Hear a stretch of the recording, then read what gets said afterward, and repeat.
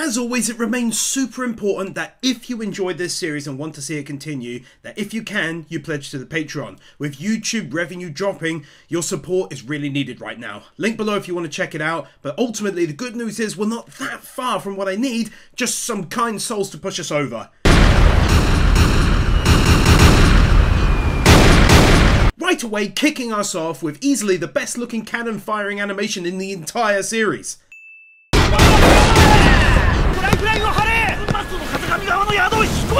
Not gonna lie, it's very awesome to get to see how the Marines operate a big ship for the first time like this. My god, would you just look at that continuous shot of him moving through his men going about their work? I mean, that was fantastic. This is why I enjoyed the movie so much.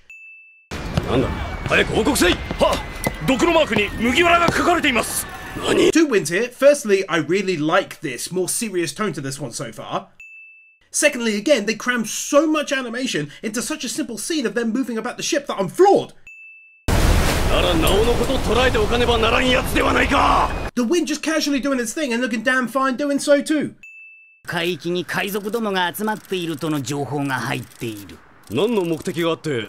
Even seeing this is awesome. What a massive marine ship looks like inside of its communication room, staffed by numerous people.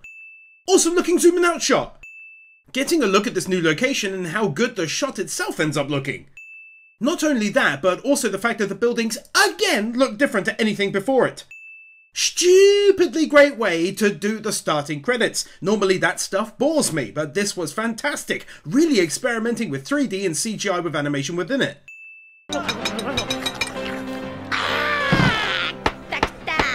Luffy being Luffy right from the start of the movie.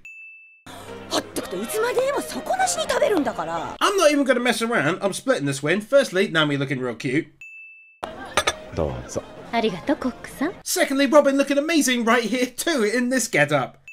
God, I'm in love with just how much animation is poured into such small and simple scenes like this. It's really like a Studio Ghibli movie in the best of ways.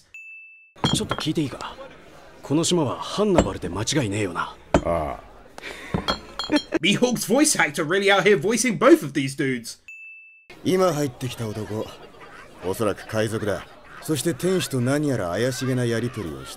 Zoro just proving that whilst everyone else is relaxing, aside from Nami, that he too is carefully watching events around them.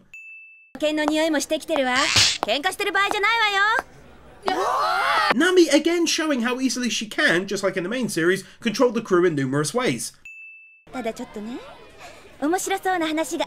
Totally not hating this view of Nami, and her being a little flirty for once.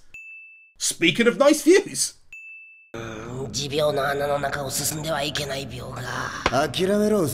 Usopp suffering from another one of his amazing and hilarious afflictions. Chopper still being the cutest little thing to have ever existed in the history of everything.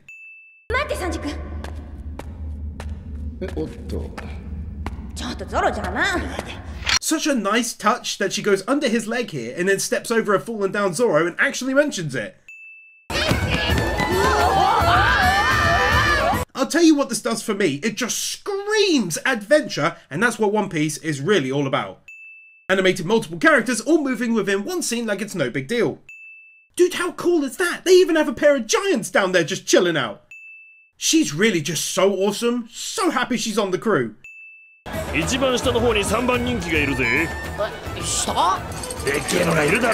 Playing that for this win purely because the music is so unique and lovely and fits the vibe and feel of this place to a T. Plus it's totally new from the main anime too.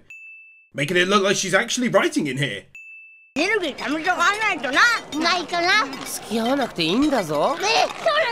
Oh, that's so adorable! Chopper wanting to, or at least feeling like he needed to copy his captain.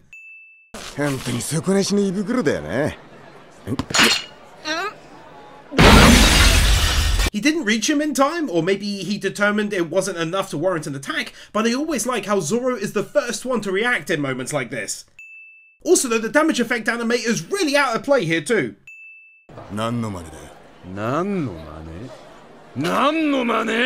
Chopper still sat perfectly in place, frozen solid.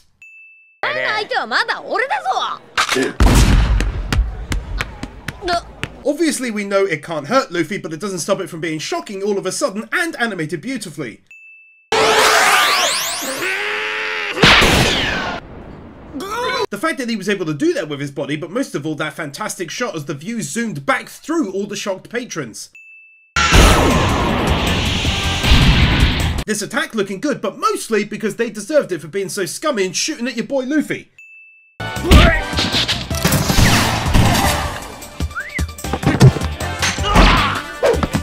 Honestly, the vibe and feel and style of the animation actually reminds me a lot of Cowboy Bebop, which I've also covered by the by.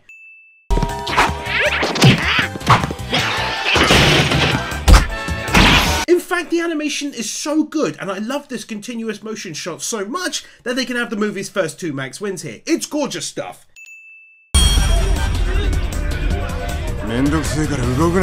He blocked like 14 swords with just his 3! A very amazing looking 10-second long continuous motion shot where the action never cut away once.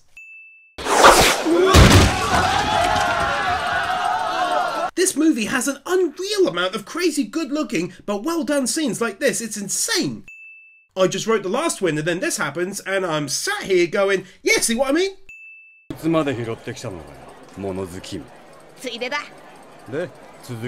Luffy's excellent approach when asked why he saved him, but really we know he doesn't want anyone seriously hurt if he can avoid it. He's truly unique.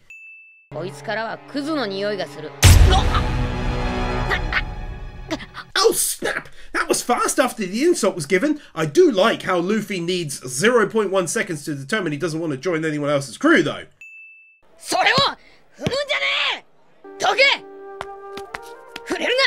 How serious he takes Luffy's words here, in spite of being in a near position to fight him a mere moment ago, that he carefully does step over it instead.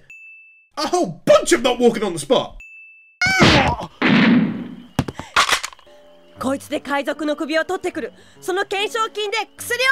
Great scene with the kid that already tells us everything we need to know about him in terms of how far he's going for his grandfather's health, all without exposition.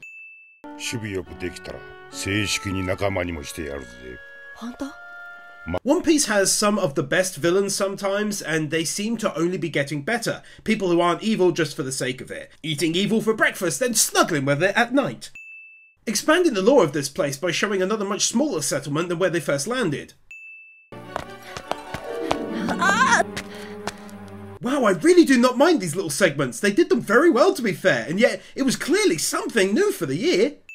You guys and gals should know the drill by now if you've been fans of my series for a while, so showing everyone doing daily workings on the boat easily scores that win.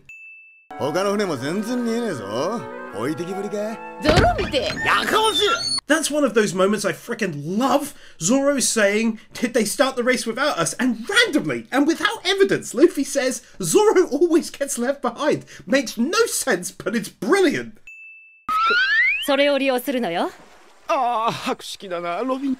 Sanji is basically me in this anime.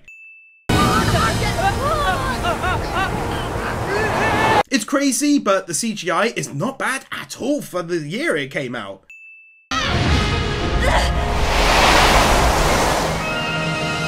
I mean, how the hell could anyone see that moment and then walk on by and not drop a win on it? I couldn't, I can't, I refuse to do so. Take my win, that was sick.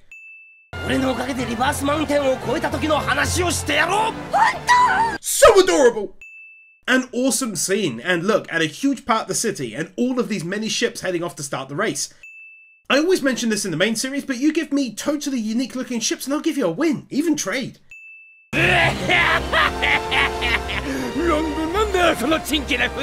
You gave me another unique ship right away!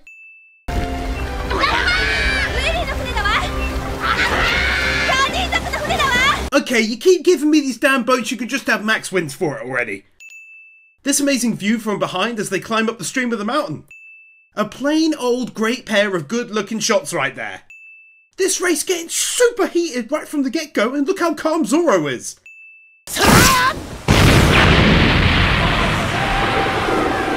I knew it was going to happen, but I still near burst out laughing, seeing him destroy such a huge ship with his first shot.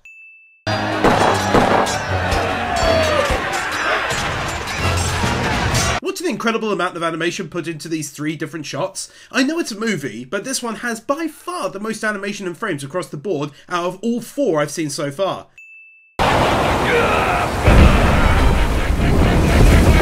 Not only did this visually look so cool, but it reminded me that the studio did a good job of making them look giant compared to everything else. It's as good as anything from Attack on Titan. Well, that was unexpected. The second favourites in the whole thing go out this quick.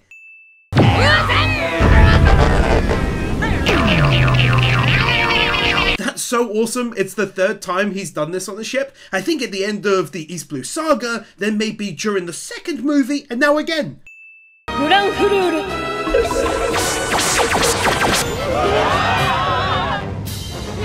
This is one of those times where I was literally like, oh, when I saw the giant hand she formed.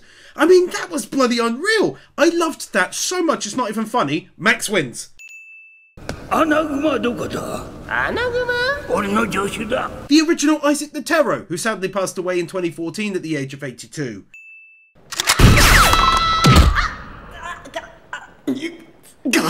I know he didn't know it was a kid, but his reaction was still sick.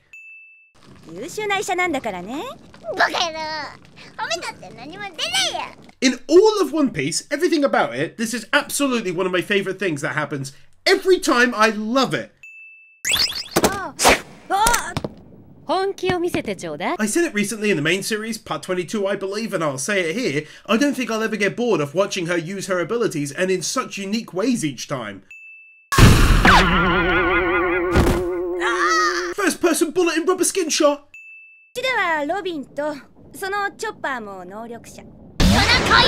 That reaction and transformation.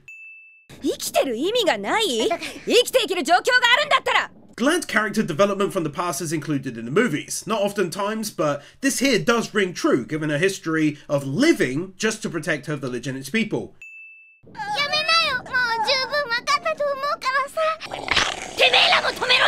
Chopper being the most adorable thing to ever exist, and like I've said a dozen times in the main series, the voice actress is one of my absolute favourites for performances like this. Speaking of things nicely carried over from the series, you could definitely include the wild weather patterns in that. I love how what I wrote for win number 79 was spot on, as Sanji here reveals that very thing I talked about to the lad so he understands what she got so upset about.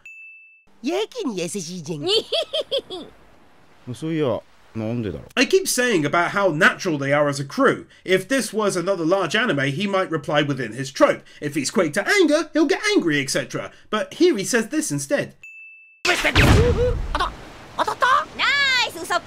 Usopp totally starting off this movie being a badass.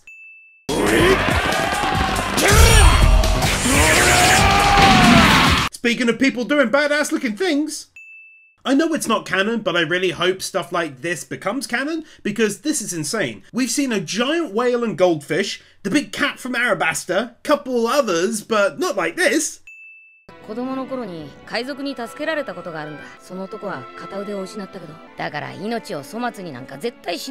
I'm glad that, just like with Nami earlier on, we get moments like this from Luffy too, explaining why he takes his life seriously in spite of how that might look.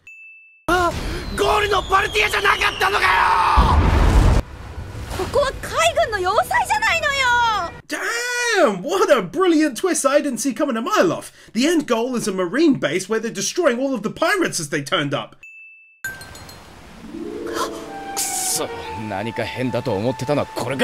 Ha! It gets even better. They can have another win for that actually, with them having been tricked from the get-go.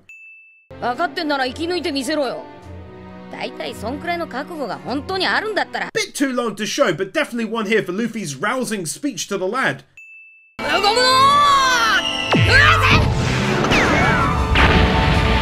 That's now the fourth time.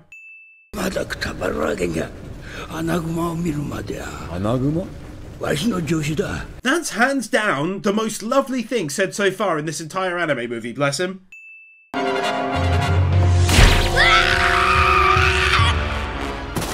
Feels like the ideal time to switch back to this ship and learn more about this very cool character, his history with the ship and its general, and what happened to him as a kid.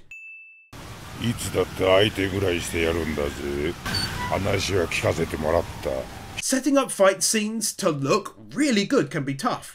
This for me is one such example where it's done beautifully with the cold dark night, wind howling, set up by the prior winds. Let's go.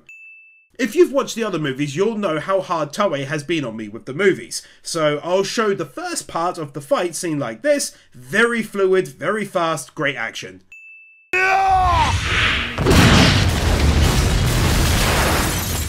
Even though we don't see it from the inside, that still makes for a great high impact shot.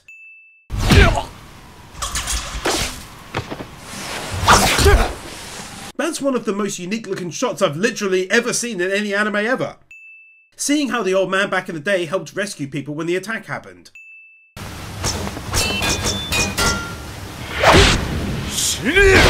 In a lot of ways, this reminds me of Cowboy Bebop, such as here, choosing to do part of the fight from a huge distance away, just basically tons of unique angles and shots.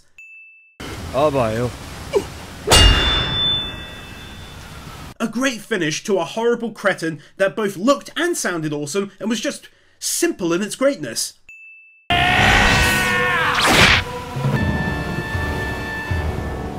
Another new and unique Devil Fruit ability on that!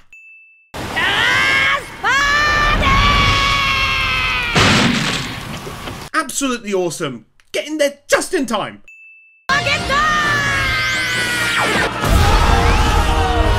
I said another win a minute ago was one of the best high impact shots ever, and then we got this one on top of it.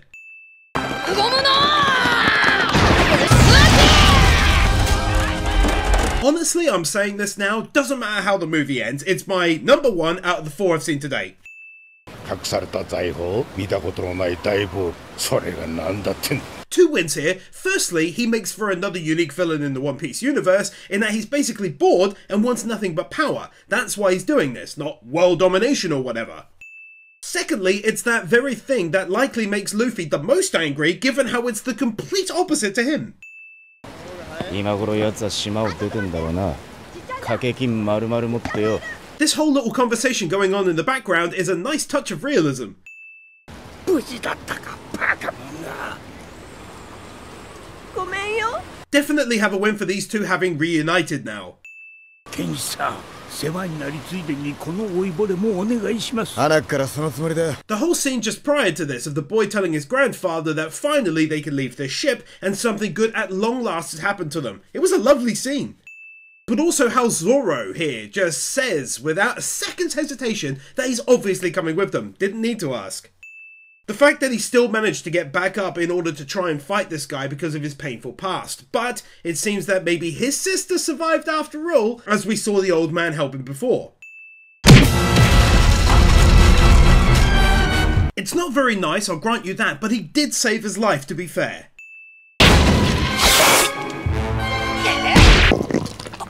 This has the potential to make for the most interesting fight in all 4 movies. What a weird ability! Just saying, they've been doing high impact shots, and hear me now, beautifully through the whole movie. Well played. Not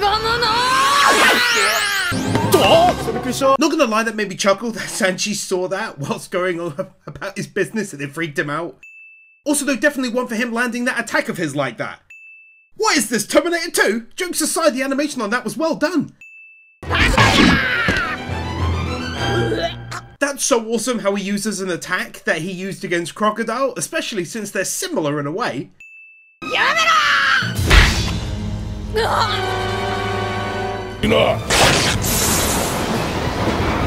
That's a first. I think maybe it was slightly damaged versus Buggy in their fight from when he met Nami, but now this. Luffy landing the first proper hit on him, let's go! It's a small thing, but to my eyes, you can really tell that the crew making this movie were able to elevate this fight to a new level above the other films, making it more realistic and serious. Not running for your life on the spot. That was unexpected and absolutely awesome. 気づいてなかったのかこの子は女の子なんだぞ Oh wow, that's a great little twist that is. I'm guessing it's the bounty hunter's little sister? But odd that he's grown so much in 8 years and she hasn't. Bit odd.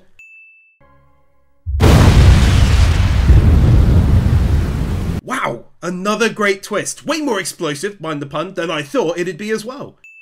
Take one here as well for the aftermath. They really went all in on the damage and pieces of the ship hitting the water and going below the surface.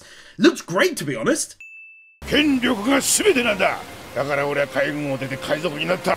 ここにも仲間を信じる気持ちもねえやつが。Not even sure why, but I always enjoy hearing about Luffy's thoughts on being a pirate and how much his crew mean to him. Like I said at the start, this is why Luffy hates him so much from the get-go.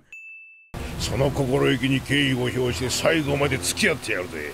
Also, like I said before, to his credit, he's not a simple villain. He's talked about respecting Luffy numerous times in various ways, also trying to get him to join his crew and so on and so forth.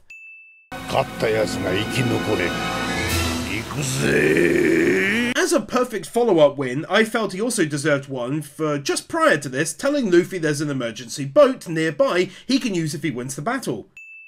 なんで今奴の手を絡め取れなかったんだ。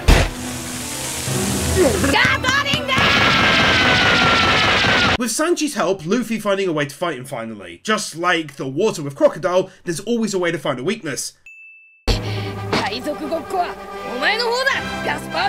really liked that final line from him there. Finding yet another different use of his body to be used as a weapon.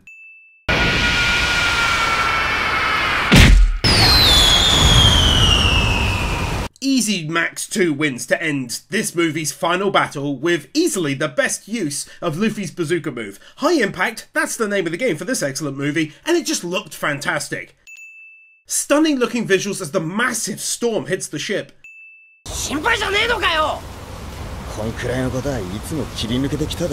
How come Zoro always is like this? それにしても大の男2人を運ぶのは骨じゃったぞ。 What an awesome old man. Glad they gave him the credit rather than Luffy doing it all in his unfit state. The old man wanted to live in the end and saved them both. That's brilliant. 妹がいたって言ってたろ。生きとるよ。3歳の女の子だ。名前だけは覚えていた。 I was right. He revealed the truth. And to be fair, she's now 11. Looks about right. He could have been maybe 11 or 12 and is now 19 or 20. Feels about right time-wise. Oh, that's a lovely ending actually, getting a nice reason to live in this world.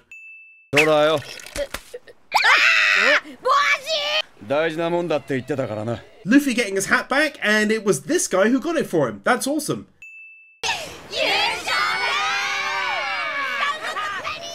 To be honest, with everything going on, I pretty much forgot about the whole race thing. Glad they won it though, or maybe won it, not sure yet. 焦らんでもいいからお前さんも前でな。 Too long to show too much, but there's some nice character development there. They didn't reunite, share a hug, and that's that. He ponders whether or not he's a good person. Can he care for her, and so on. A pleasant ending that makes sense. The Marines from the start blocked their path to the finish line, so they're again on the run and not filthy rich, which they aren't in the main series naturally. A very lovely goodbye shared between all of them, including the bounty hunter, more than happily letting them go on their way too. A nice final moment between him and the old man too, where he basically tells him that he's ready to continue the rest of his life now.